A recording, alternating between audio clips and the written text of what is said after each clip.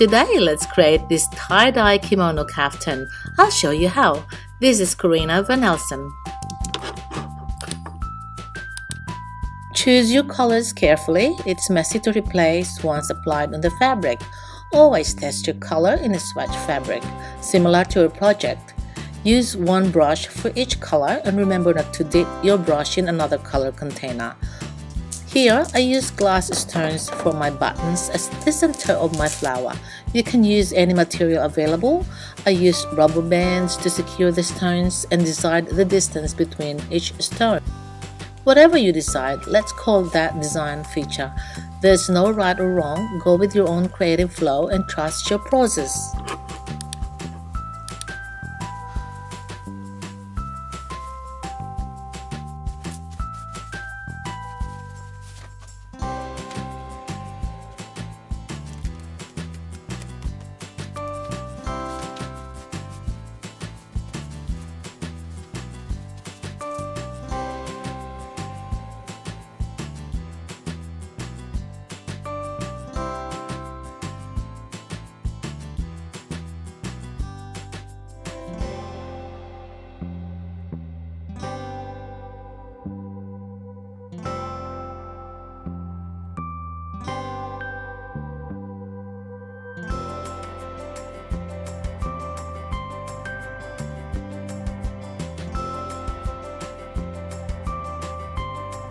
Creating the tie, I use glass stones to create the buttons.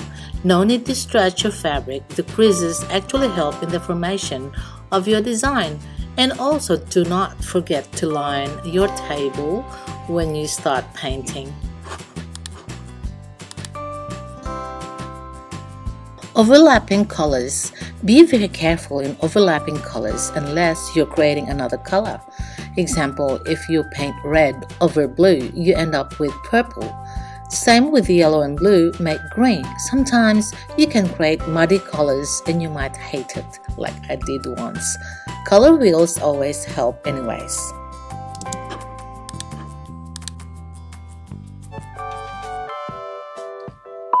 The spray bottle. Remember to have spray water close by. Don't forget to spray water while painting, especially if you're creating a big piece.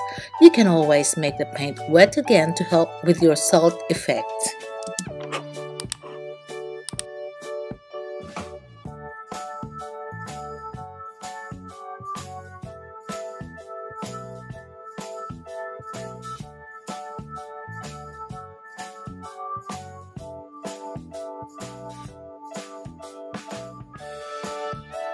Your pattern.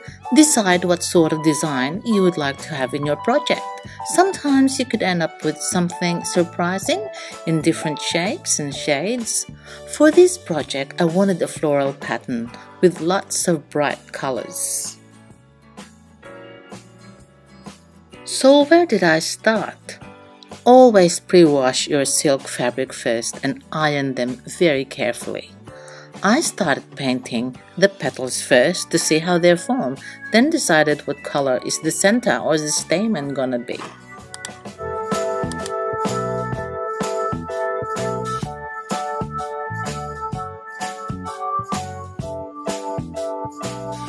The salt effect. Salt can be sprinkled onto wet silk paint or dye to create the starburst, comet and other lovely effects. Make sure you have the water spray bottle next to you. How does it work? The salt sucks the dye or paint towards itself and causes the lovely effect. My silk on this project is not stretched, but still I got beautiful bursting effect, although I wasn't able to capture on camera because battery gone flat. So I'm using another project that is stretched on frame to show how some resulting effects.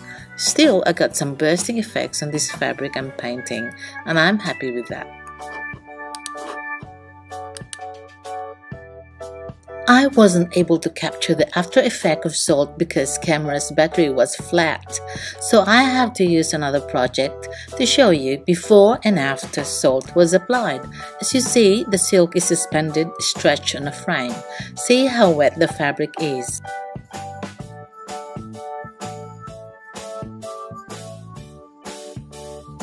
Didn't I tell you about color overlapping? Some spots on this project are colors flowing into each other because I used too much water, so some spots have muddled colors that I'm not happy about. But nevertheless, it's still a lovely scarf to wear. Call that mistake a design feature. When you have finished painting your silk or scarf, remember that this is not permanent color until you set or fix the color. In other words, the color will run or all wash out if it is not fixed. The method of setting or fixing this color depends on the chemistry of the dye or paint you are using.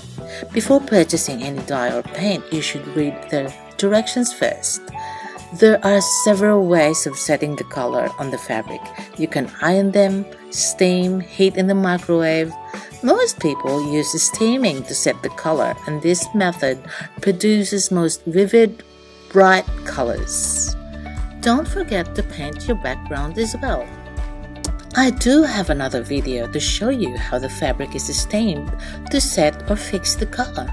Ironing is fine too, but if you have long piece of fabric like this project, it's best to steam it.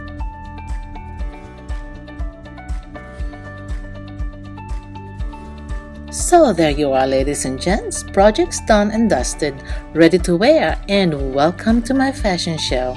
This is Karina Van Elsen.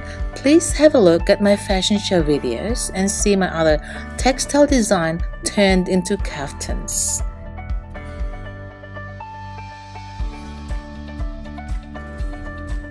I have various art and craft videos on my channel. Please subscribe if you want notified for other craft projects. Thank you very much.